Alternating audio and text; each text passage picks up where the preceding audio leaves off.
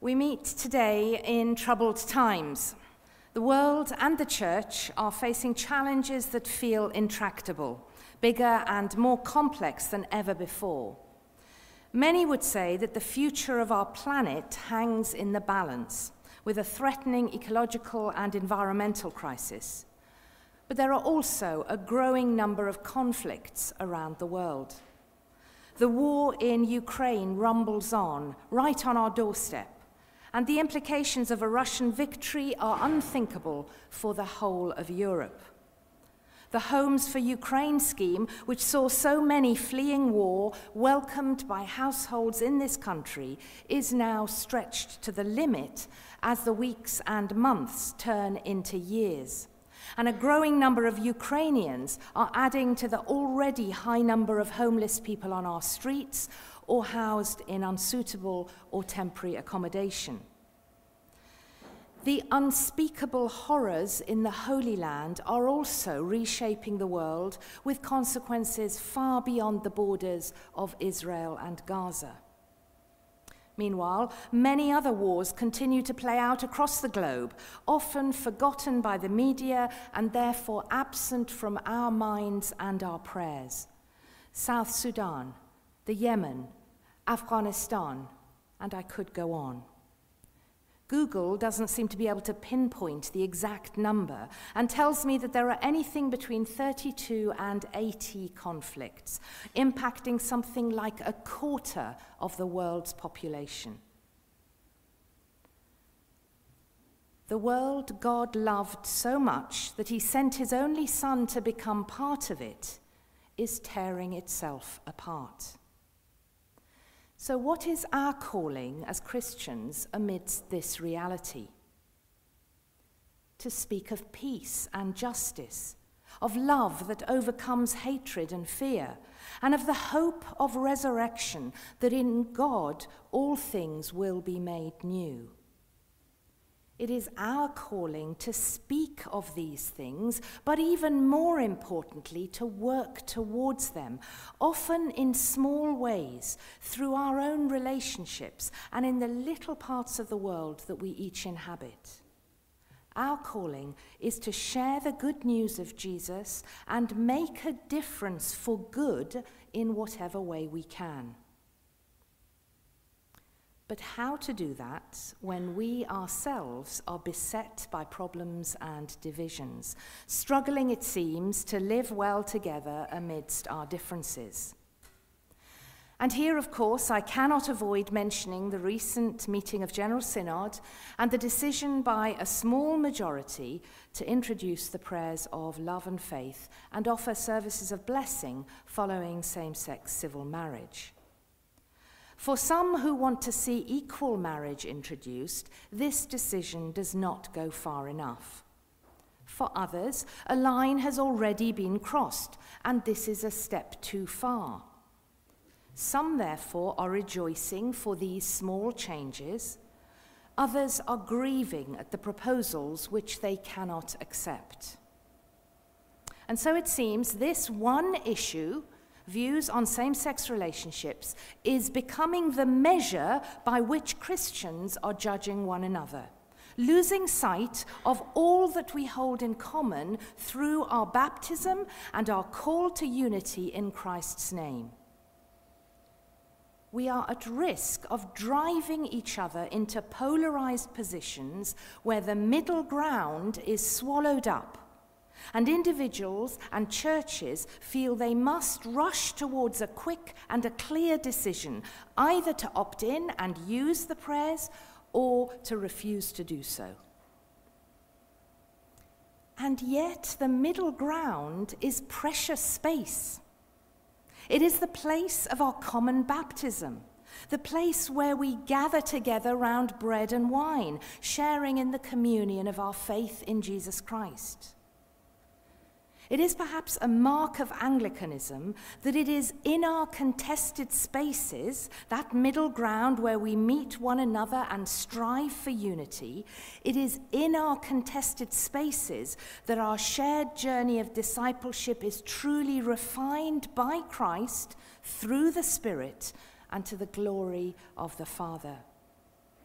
That middle ground is a place that many occupy for all kinds of reasons, waiting faithfully in uncertain times, discerning the call of the Spirit to press forward or to hold still, while longing to hold together, serving one another in Christ as the people of God.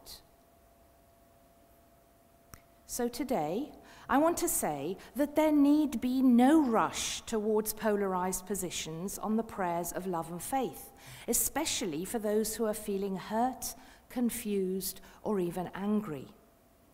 There is time to feel our way.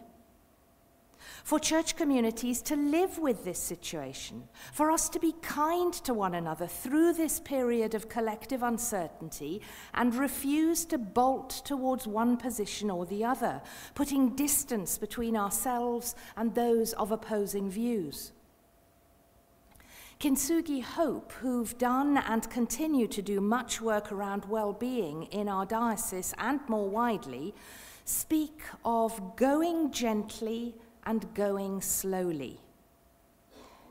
I have the words on a sticky note attached to my computer, I have done for many months, reminding me every day to try and live that way, to go gently and to go slowly.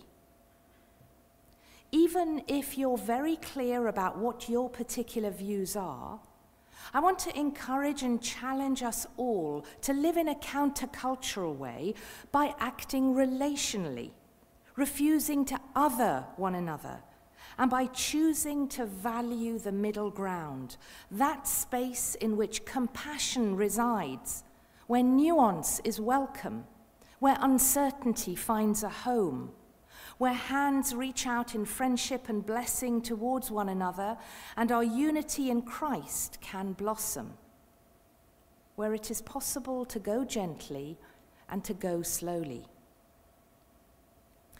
My sister and brother bishops in this diocese and I each have different perspectives on the nature of same-sex relationships. But we are united in our desire to live out our episcopal calling in a way that draws on the wisdom and generosity of Christ, in whose family we are siblings one with another. To refuse to be drawn to one side or the other, whatever our personal views, to reject the simplicity of binary solutions, and to seek instead to build a way forward in the gap between the two opposing positions. Social media in particular makes this very hard. It doesn't do reasoned nuance or middle ground. Instead, it feeds off binary oppositions and pushes people to take sides in a way that often ends up lacking kindness or grace. This is not how it needs to be. Take the situation in Israel and Palestine, for example. Some say vociferously that Israel has a right to defend herself in any way necessary against the terrorist attacks of Hamas.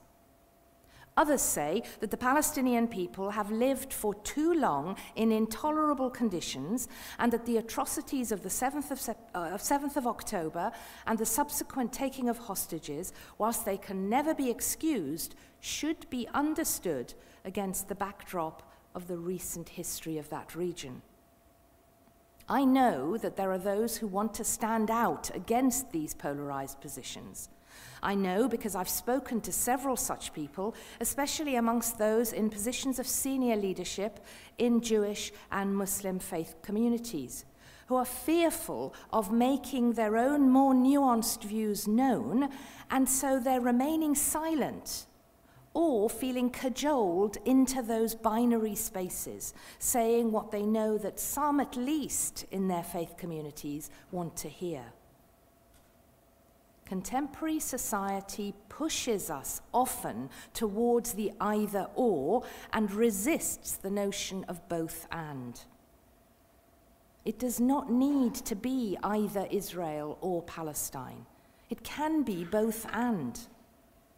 The Hamas attack and the taking of hostages was and is barbaric, and Israel has the right to respond.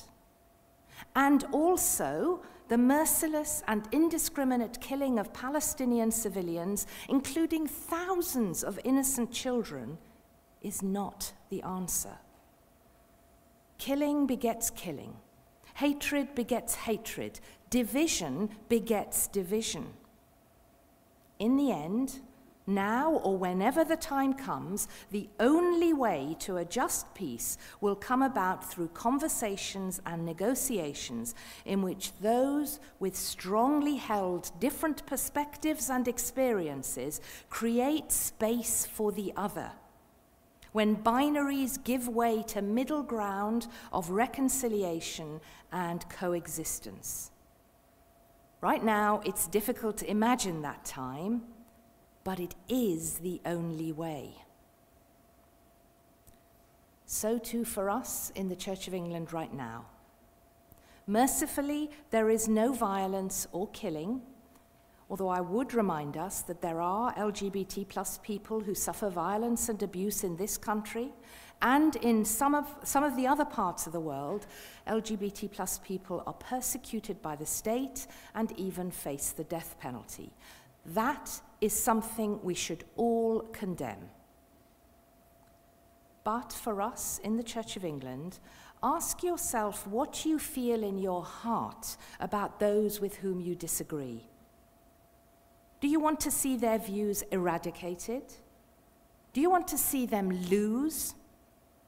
Do you regard them as friend or foe? Do you label them one way or another according to their views on this one matter? We have choices to make in this diocese and more widely, to break the fabric of our Anglican relationships or to coexist peaceably, with different views on a range of issues, but united in love and through our baptism in Christ. I've been told by some whose views are different to mine that I'm abandoning them, that I'm betraying my ordination vows, that I'm not being a faithful Christian, and that they do not accept my spiritual authority. I understand the pain and the hurt and the anger that lies behind these words. I gently refute the comments, and I choose to respond by refusing to be drawn by polarized opposites, by extending again and again the hand of friendship and reminding the diocese of my commitment and that of the bishop's leadership team to creating space where all are valued and where no one will be forced to act against their conscience or rush towards a decision. The invitation remains to travel well together as we move towards the judgment seat of God, where each one of us will meet our Maker face to face and be called to account for our words and actions. We do not need to judge one another, for God is the judge of all of us. As chief pastor and shepherd of this diocese, I long to hold the whole diocese in the widest possible embrace, reflecting the embrace of the Good Shepherd who is over and above us all. In our current discussions, we don't have to choose sides, but acknowledge our differences, know that none of us ever sees the full picture, recognize our need of one another, and model a different way of living with disagreement for this broken world of ours, which is crying out for a better way. After General Synod, the week before last, I went on retreat for 24 hours with my 3 area colleagues and other bishops from the province of Canterbury. The retreat was led by Archbishop Angelos, Coptic Orthodox Archbishop of London, who's a good friend to the Church of England and has been an ecumenical member of our General Synod for over a decade. There were many gems in the 3 talks that he gave us on Mark chapter 6, verse 31. Come away to a deserted place all by yourselves and rest a while. And I'm still reflecting on much of what he shared with us. Towards the end of our time together, he talked about his diocesan coat of arms, which he personally had a hand in designing prior to his enthronement in 2017. Like many coats of arms, it's divided into quarters, with an image in 3 of the quadrants that each reflect something of the nature and identity of the diocese. But strikingly, the 4th quadrant is empty, and it's been deliberately left blank as a reminder that the story is not yet complete. There is yet more God wants to do, and the diocese must remain open to what that might be. This was a powerful and profound reminder, if I needed it, that God is in control, not us. There is always more to come that we don't yet know or understand. We've been prompted to remember this too with words from Isaiah 43, used in the canticle from morning prayer throughout this season of All Saints. Behold, I am doing a new thing. Now it springs forth. Do you not perceive it? As Archbishop Angelos spoke to us of coming away to a deserted place to rest a while, it seemed to me that we might need to do that not just as individuals, but as a diocese in these coming weeks and months. Metaphorically, to come away to a deserted place and rest a while. Not to rush to decisions or conclusions or actions, but to live with one another and to wait on the Lord, open to what the next chapter of our life together might be, allowing it to unfold gently and slowly as God continues to hold us in his loving embrace. And now, just as Archbishop Justin did at the end of General Synod, I want to invite us to hold a few moments of silence. And in that silence, to pray for one another. In particular, I invite you to pray for a person or persons that you know disagrees with you regarding same-sex relationships and the way forward. Hold them in your mind's eye and ask for God's blessing upon them. Know that they are loved just as you are loved, and pray for God's mercy on us all. Let us pray.